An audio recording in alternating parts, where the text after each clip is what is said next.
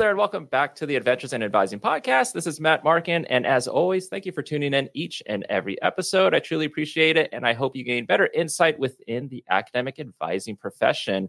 So from time to time, we bring back a past guest to host an episode, and that's what we're doing today.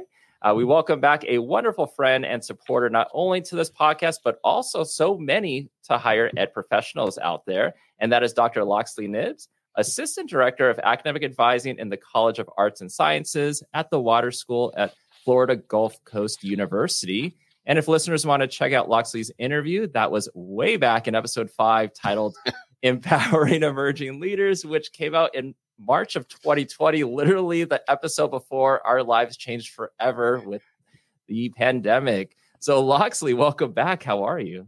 Well, Matt, I'm happy to be. I'm thrilled. I'm elated to come back to this podcast. It has gotten so popular that when I did my first episode, I was yearning to come back. So thank you for bringing me back on.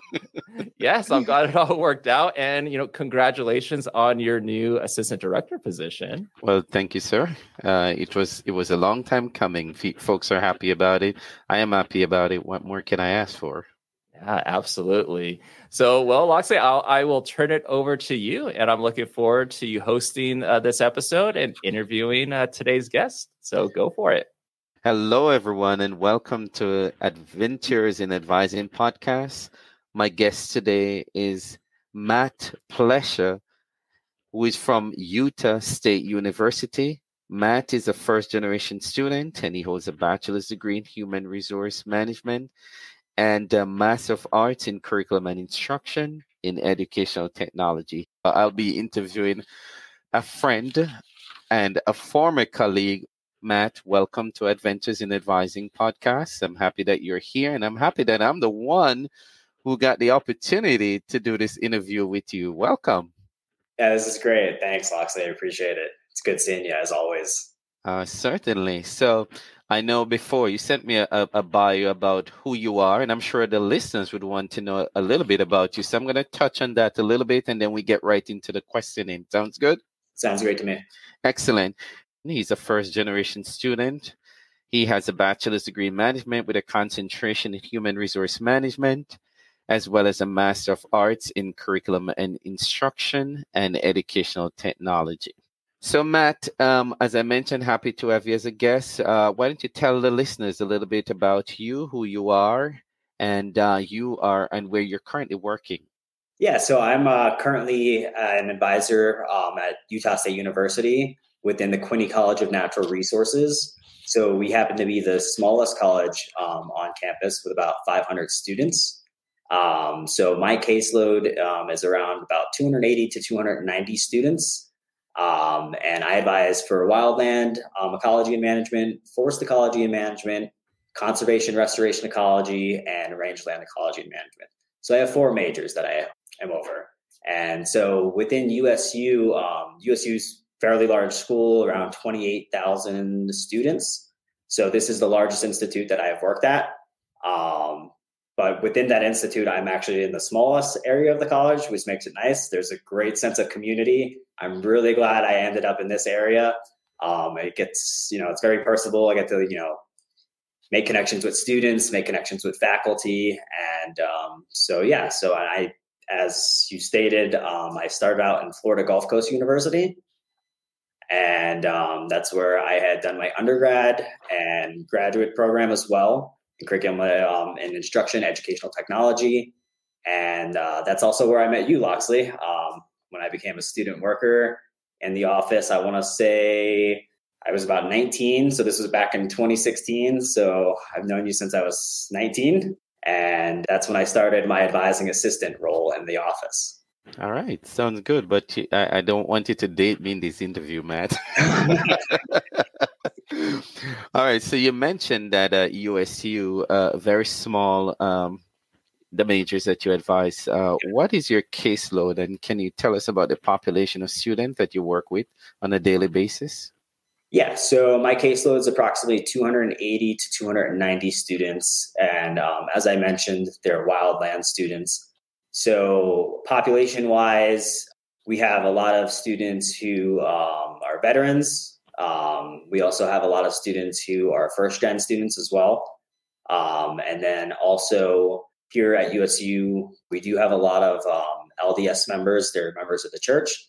So that's something that I've actually have had to navigate as well, coming in to learn about students and make sure everyone feels, have that inclusivity. I don't want to, ever come off as ignorant to a student or anything like that. So I've had to do some research on my own and prepare for, students serve on missions here at USU. So if they are going to serve on a mission, it's going to be 1 to 2 years. So that's where I kind of have had to navigate my advising style and learn new, sets of rules for degree work. So when we're co-creating plans, now I'll have to have a student put out a notification of leave. And if they go ahead and do that, then, I make sure I, refer them to the proper offices, financial aid, scholarships, just so, they make sure when they come back, they're going to have everything set in place for them. Excellent. So, Matt, I'm sure our listeners or our audience they're a little bit curious. You mentioned Florida, and now you're all the way in the in Utah. Yeah. Tell us about how did you find yourself all the way from Florida to Utah? Talk to us about that. Yeah, so it's pretty interesting. I attribute it mostly to one of the first professional development trainings I've ever done. I had the opportunity to co-facilitate the Appreciative Advising Institute. I want to say that was back in June of 22. I noticed a lot of the facilitators and co-facilitators were actually from USU, and they were very like-minded and had a passion for student success and appreciative advising framework as a whole. And I thought to myself, hey, that would be a great place to work one day. But if you had asked me back then, if a year later I would have found myself here in Utah, I would have told you probably not. But the opportunity presented itself. I had a past coworker, Pam Levine. She sent me a job opening that was listed, and I went ahead and applied for it. And a year later, I was there. And fun fact is, I'd never seen snow before moving to Utah. So, I've been in Florida pretty much my whole life, and it's been quite a change. So one of the things with academic advising, you find that advisors move around a lot. And you have started off at Florida Gulf Coast University. You went to Florida Southwestern State College, and you're at Utah State University. We move around a lot in terms of, but now you're in a different state. How is that going culturally for you? Yeah, so culturally, it's definitely something I've had to learn. Like I said, there is a large LDS population here. So, and I'm not part of that community. So I've had to, kind of navigate, learn different terms. And also, like I said, learn for my students as well to have that inclusivity. So if they are going to serve on a mission, I don't want to come off ignorant and not know what that means. And I want to be able to make sure I'm serving them best. So then when they do come back to USU and, start back up their education, we can, go right back into it and have the resources that they need as well. So if a student's, gone from school for 2 years, that's, quite some time. We have other offices on campus called the Office of Academic Belonging and Learning Excellence. So ABLE. We use a lot of acronyms in higher ed, as you know. So that one is where I send students to. We have academic success coaches. So if someone is gone for a while, then that way I could refer them to that office and, sort of have them get back with time management, learn about task dependencies, and really have that coaching. So it's not just them coming back to see me, it's me helping refer them to other outlets on campus as well. Okay, good. So while preparing for this interview, in your bio, there was something interesting that jumped out at me, and I wanted to share that with our listeners. So you mentioned a publication that you did while you were in grad school. Now, many people don't have such opportunity until after they finish their master's, or for a while they've been working on a couple of things, but you got published while you were in grad school. Talk to us about that. Tell us about the article. How did you get involved, and what is the article so people can reference and look it up? Yeah, so I was able to get published in grad school with my professor. So it was part of an internship. His name is Dr. Charles Wang, and he was the first on the paper, and the second was Dr. Michael Hudeshell, and I was the third. The title of it's Synchronous Communication Technology for Remote Academic Advising at a State University. So we saw, like, the pandemic was happening. We had a pivot, obviously. So we went, remote. So we were mainly focusing on how synchronous communication technologies such as Zoom, Teams, even phone appointments as well could help advising, because in the past, I mean, I'm still a new advisor. I've been advising for a little over 2 years now. It's always been in person or, maybe through phone appointments here and there. So what we did was we interviewed students. We sent out a survey to them, got their experience to see how remote academic advising was going, during the pandemic. And then I also had the chance to interview advisors at FGCU to see what their experiences were like during the pandemic and switching over to that remote academic advising, or RAA method, as we called it. And what we really found was that it's, in-person advising is always going to be the best form of advising, and in my opinion, and many others. But having the flexibility to have that remote option via Zoom or phone is great. I would say Zoom's probably the second best, because we could share the screen with students. Yeah. Works, or, whatever platform an advisor is using. So yeah, it was a great experience. It's something I never thought I was going to do in grad school. I wasn't sure, going through that whole publication process was something new to me. And I really enjoyed it. And I'm glad that we did it, because it does show that RAA does have a space in advising, and it will continue to be, something that we do. Well, thank you, Matt. A lot of us from back in 2020, as you mentioned, we had to pivot, and a lot of us with the pandemic has brought a change in how we advise our students. At FGCU, where we currently are, we have what's called the tele-advising, which is the advising via the telephone, and we have the video conference where we use Zoom and Microsoft Teams instead of the face-to-face. So advising has changed since 2020, the way we, reach out to our students and the way we connect and build relationship with our students. As you know this, I just want to plug this.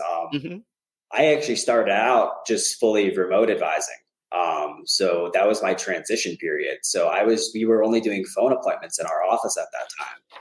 So my first face-to-face appointment was when we had walk-ins. Yeah. So I think I saw about 70 students that week, and it was face-to-face appointments, and I had just jumped right in, which was great. It really helped. Yep.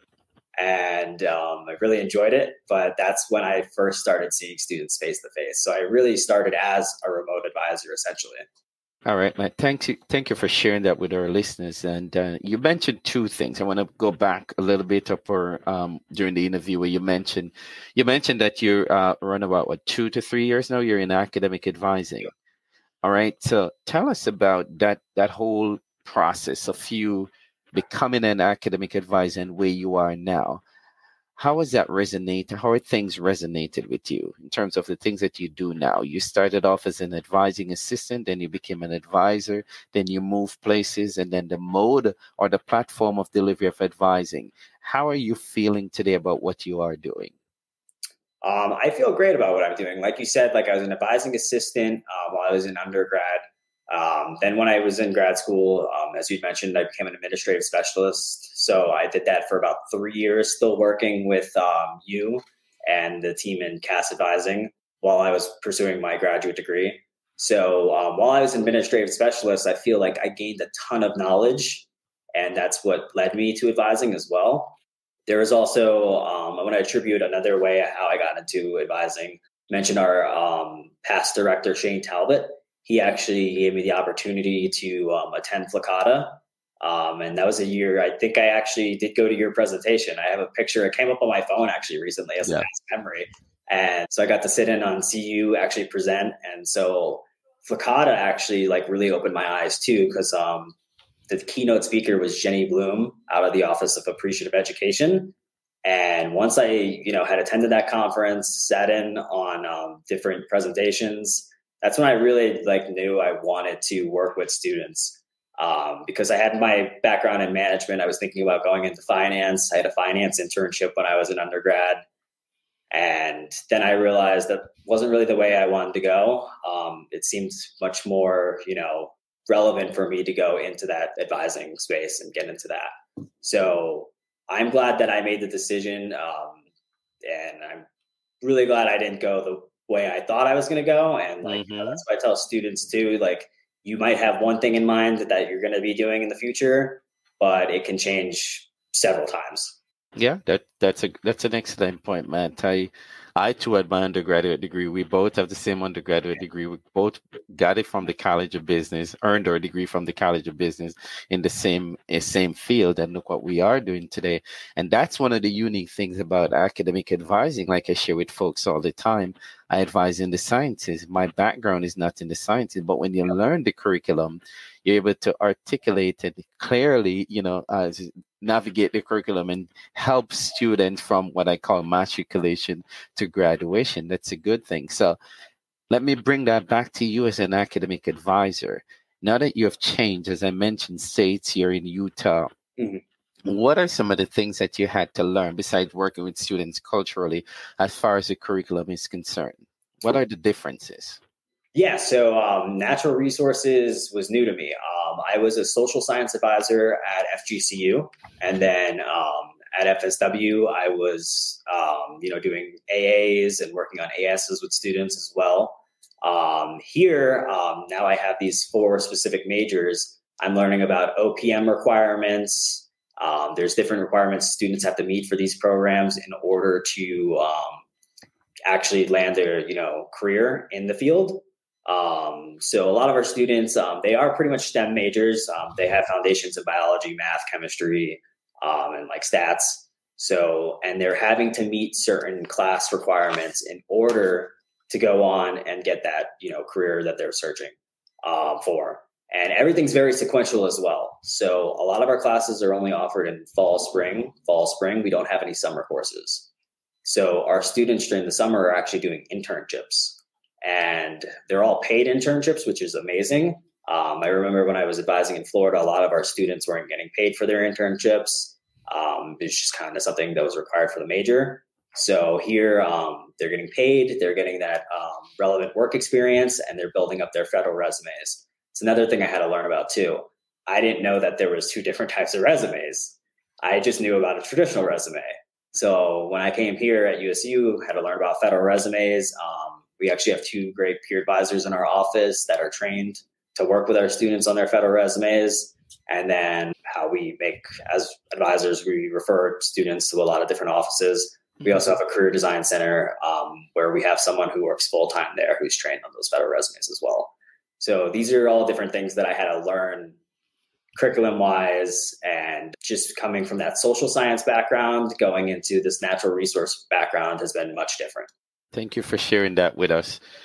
So I want to back up a few to, again, back to your bio. So while reading that, you describe your areas of interest include technology and advising, appreciative advising, as well as diversity, equity, and inclusion. Can you describe for our audience how your passion resonates here in your involvement, and why these 3 areas of interest, Matt? So technology and advising, as we all know, something I haven't really dived into yet, but AI, I really am looking forward to seeing how that's going to be shaping advising in the future. But also because my background was in educational technology.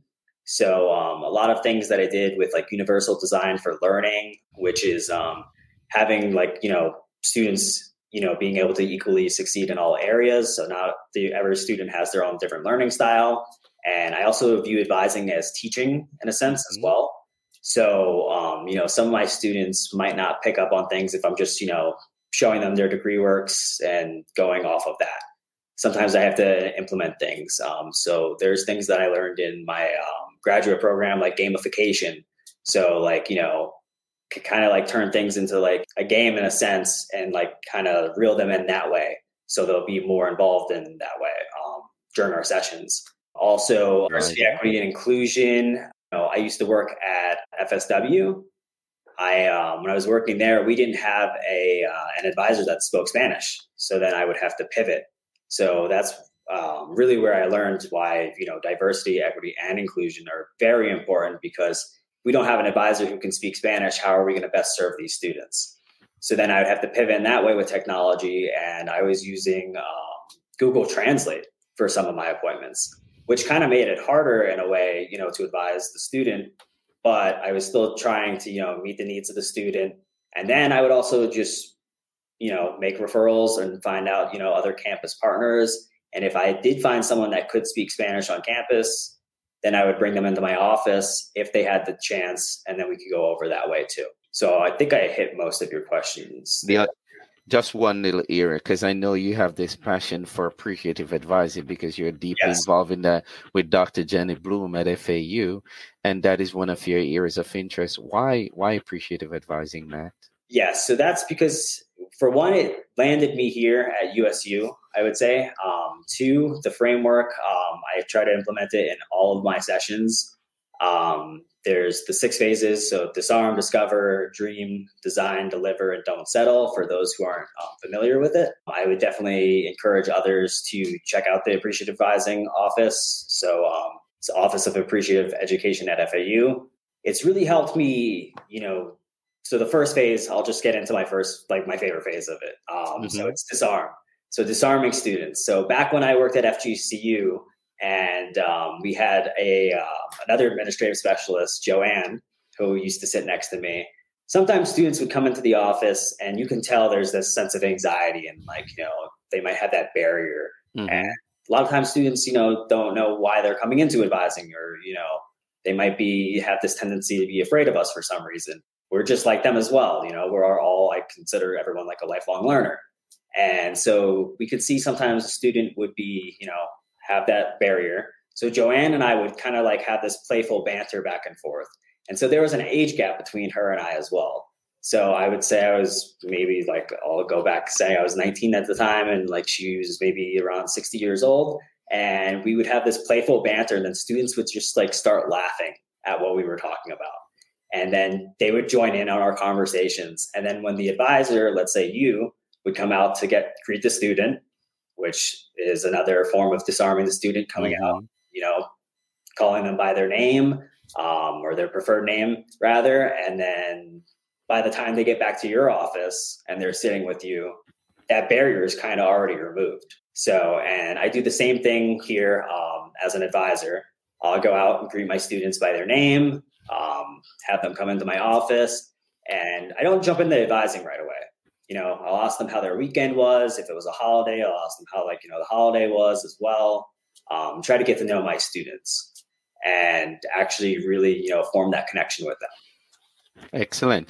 So some of the professionals will have something to say about that, because what are your sessions? Are they 30-minute sessions? Or? They are 30-minute sessions. Same thing as I believe that you're doing still at FGCU, correct? We do 30 minutes as well. But some will argue, how do you pack all of that in 30 minutes in getting to know your student, and then to talk about different things, and then get into the curriculum or the reason they came to meet with you? Yeah, and that's the thing with the 6 phases I mentioned. That's something that student or people that go through advisors that go through the institute will learn. You don't have to hit all 6 phases in a session, and that's completely okay. The disarm phase, I always will do my best to disarm a student just to make sure they're comfortable with me, and then we can actually, get into the advising. But here, since I do have a lower caseload, it is easier for me to kind of hit all of those points. And then if we don't, then, have a follow-up appointment. And I'll actually schedule the follow-up appointment with the student in my office so they don't have to go back home, make the appointment themselves. They might forget to do it. I'll do it right here, just so, we make sure we're going to meet again.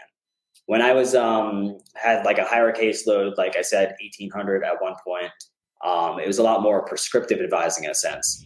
So I would just try to implement as much as the framework as possible. But, with 30-minute appointments and then having 1,800 students, it was prescriptive in nature. Yeah, so, it's a little harder to do.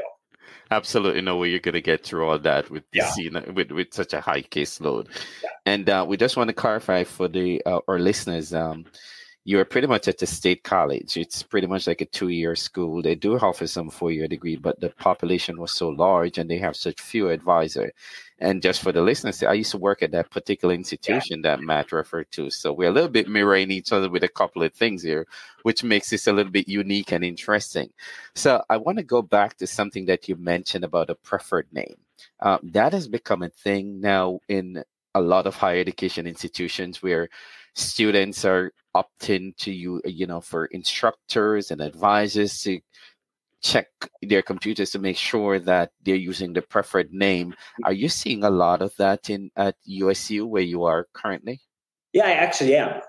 So I still am seeing that. I saw it in Florida as well. I think even during one of my interviews when I was going for, to be an academic advisor in Florida, that was one of the things that I mentioned that I would check banner for students' preferred names before appointments, just so I can, write it in a note as well. It's a little different here with our Achieve actually is now. So not everyone's using the same form of Achieve, I believe, appointment manager. Mm-hmm. There has been updates to it. Now it actually is showing the preferred name.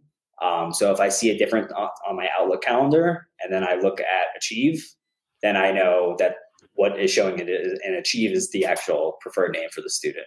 So the software has things, the time has been going on. It's been making things easier for us as advisors to make sure we're, reaching out to students and calling them by what they actually prefer to be called, if that makes sense. Yeah, makes sense to me. All right. So last year, you surprised me a little bit. I saw you at the NACADA conference, and as far as I know, it's probably your first conference you've ever attended, a NACADA conference back in Orlando, for Orlando, Florida, last year in October. What was that experience like for you as a first-time attendee? So, and I wanted to be clear about that because I know we have some folks who are going to be listening to it who probably have never attended a NACADA conference and will be probably first-time attendees later on this year in October when the conference takes place in Pittsburgh, Pennsylvania. Yeah. So I'll be honest with you. Like you said, it was very overwhelming, but in a good way.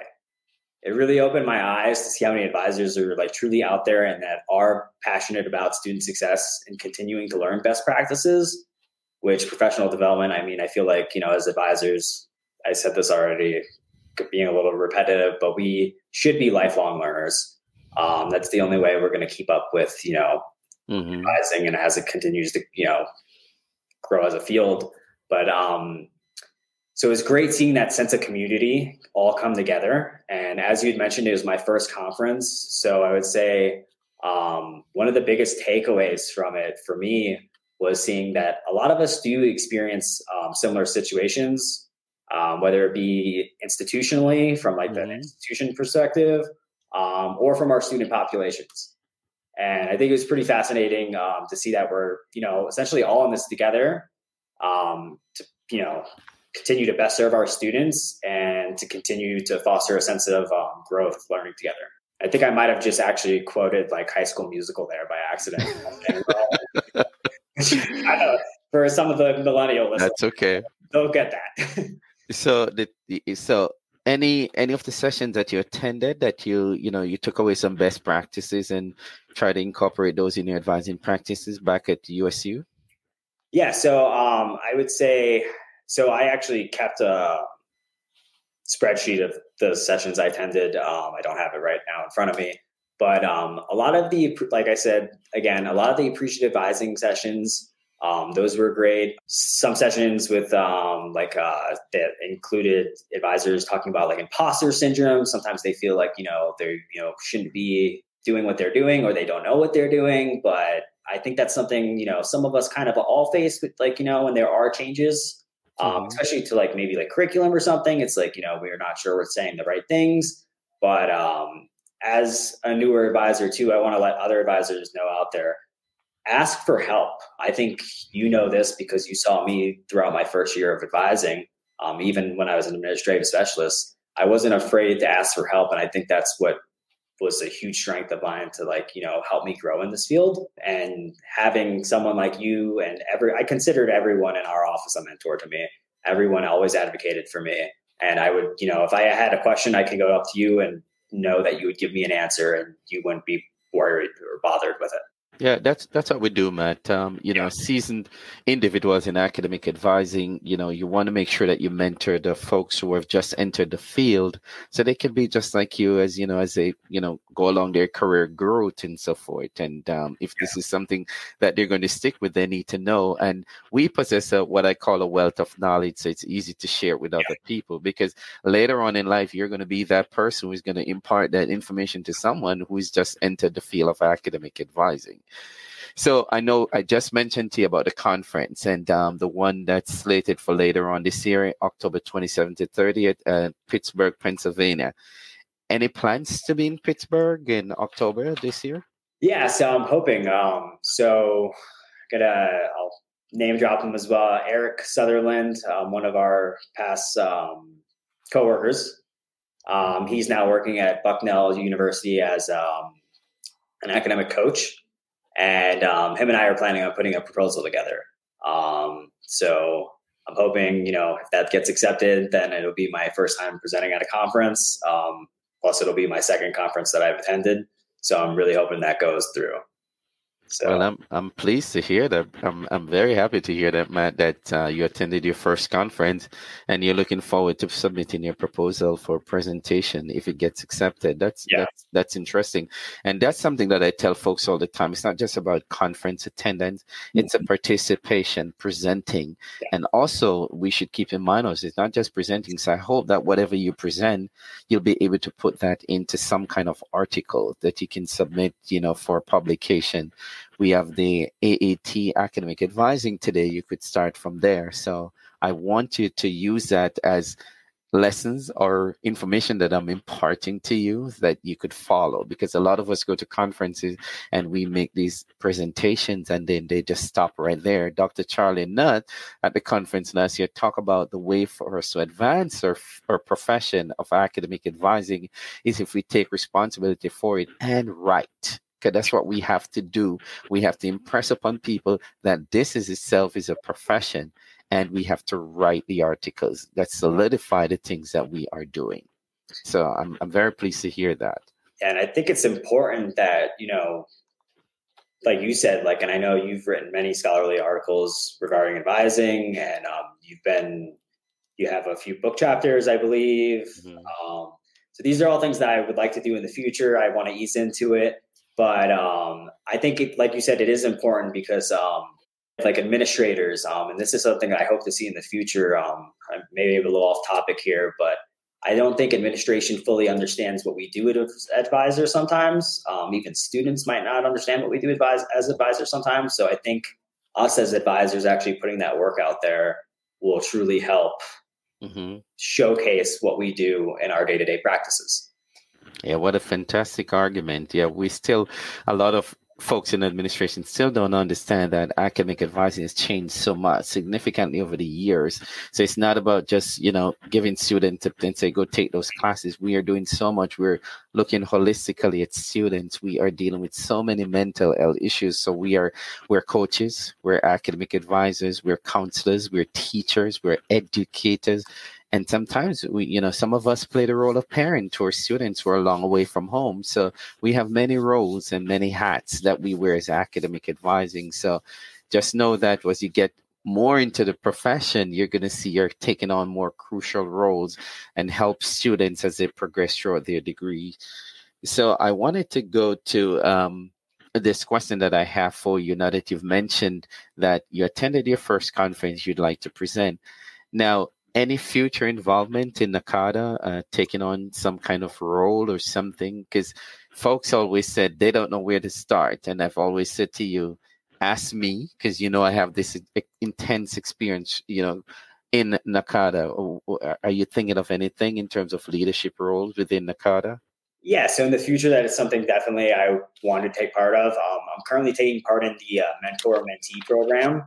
My mentor right now, Rachel Lim, who's the assistant director for undergraduate programs for the College of Business at the University of Denver. She's my current mentor, and I brought up to her, how do I get more involved? And just reading proposals is something that she told me right away. And that's going to actually help me, with my proposal when I submit it. And then also, reaching out to other mentors as well, like such as yourself. So I will be, contacting you more often, just to see how I can get more involved. And I would like to, continue being involved in the CADA and, holding a position, maybe being on a committee in the future. But for right now, my first step really is that mentor-mentee program, which I'm glad that I was able to get a part of. Excellent. So now that you've mentioned that, I want to ask you, because we're getting down to the end of our session, where do you see yourself in the next maybe 5 to 10 years in higher education? You're an academic advisor now. Tunnel vision, where do you see yourself going? Yeah, so I'd say that's a good question. So I know higher ed is where I want to be. I think I learned it as soon as I became that administrative specialist role and started working towards my master's degree and was, pursuing that higher education. So I do have plans on pursuing a doctorate, and would like to see myself in more of an administrative role in the future.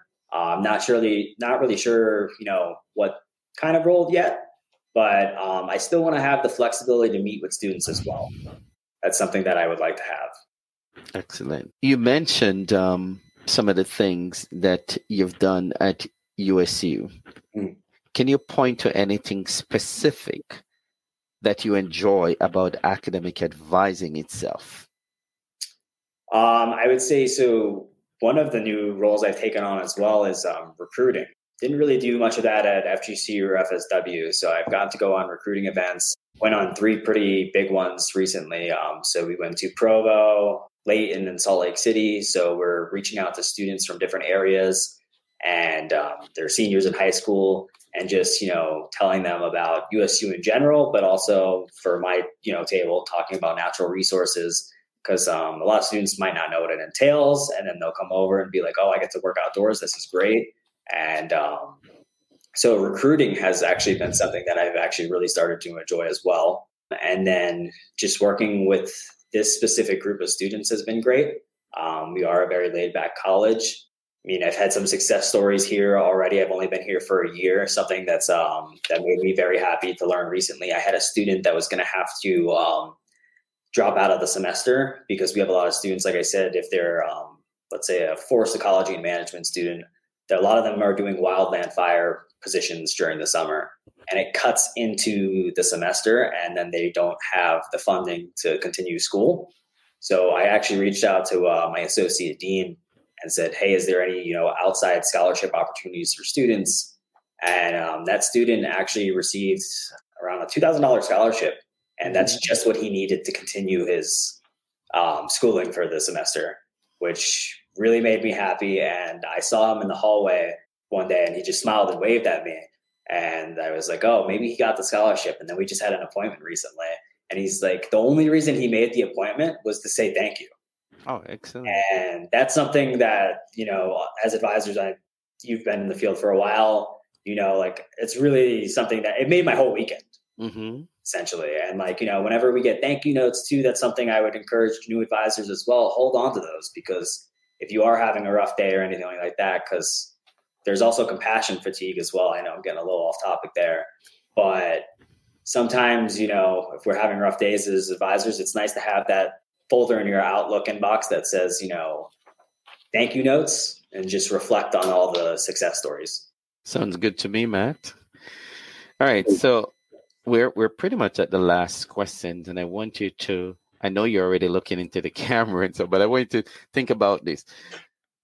Any advice from you, Matt, who is a young advisor into the profession, any big advice that you want to impart on those who are thinking about entering the field or the profession of academic advising? You've been in it for 2 to 3 years now. I want you to be succinct and just let folks know, talk to them about, if they're thinking about academic advice, why should someone become an academic advisor? Yeah, so it's very fulfilling being able to see a student start from, their freshman year, get to senior year, and then walk across that stage. Here, we actually, help out at commencement. I know you volunteer at commencement. I do. Because you volunteered at mine. You called me out, which was funny, but it was great. But yeah, so it's a very fulfilling job. Just being able to see students succeed throughout their time here. Sometimes there's going to be bumps in the road, but we get them back on track. If someone's coming from a different background, like let's say they were a teacher or something like that, there's a lot of transferable skills that go into advising, and advising also offers a lot of transferable skills for other professions as well. If it wasn't the right fit for them, but really, I would say it's just a very fulfilling career. Just to be able to see students go from point A to point B, which graduation I would say is. And then I would also say if there are advisors who are afraid of, so this is just from my experience, moving across the country and going into a different area, take that chance. I was in Florida, like I said. Now I'm in Utah. I think it was one of the greatest moves I've ever made. And, it was a little frightening at first, but definitely something, if you want to change in culture, definitely they should look forward to doing. So no regrets, Matt? No regrets. Yesterday it did snow a lot. I looked outside my window and it consistently snowed the whole day. And I'm not used to driving in it. So the drive home was a little scary. But no regrets at all. I would say if someone's thinking about jumping into the role itself or moving from one institution to another, and they have that gut feeling that it's going to be good for them, then definitely make that move. All right. Thank you. Sounds good to me, Matt. Matt, I want to thank you so much for taking the time out of your schedule to talk to me today. I didn't feel like it was an interview. I feel like, us connecting again. You as a young advisor, I'm a veteran advisor into this role itself. Talk to me about the experience at USU and encouraging folks who are a little bit anxious to take that leap of faith. A lot of us, we do look for jobs and we don't want to move and so forth, but you are a lived experience of what happens when you take that leap of faith. And we really and truly appreciate you taking the time out to share your experience with us. If there's anything that I can do for you, you know where to find me, you know how to reach out to me, and I really would love to see get to submit a proposal for the conference this year and hopefully gets accepted so we can talk some more about that as things progresses. Good luck at USU. And again, thank you for being a guest on Adventures in Advising podcast. Yeah, thank you for having me. And it's always great seeing you, and let everyone know back in CAS Advising that I miss them as well. FGCU will always be home. It's been great. Yeah, we gave you the wings. Now you're flown away. So we hope that you'll build. Yeah. So we hope that, we want to make sure that you have become, a seasoned profession. And if you need anything, please do not, as I mentioned, hesitate to reach out to us. If there's anything that we can do for you, I know you're in a different state, but academic is academic advising. So we know that there's always room to learn. But what I want to encourage you is to capitalize as much on the opportunities that you can when you attend these conferences. Find those best practices, take them back to your institution, implement them as part of your advising with folks who are back in Utah, and you'll make a big difference in that field. Yeah. All right. It was great talking to you, Locksley. Likewise, Matt. Have a great day. Okay. You too. Bye. Take care.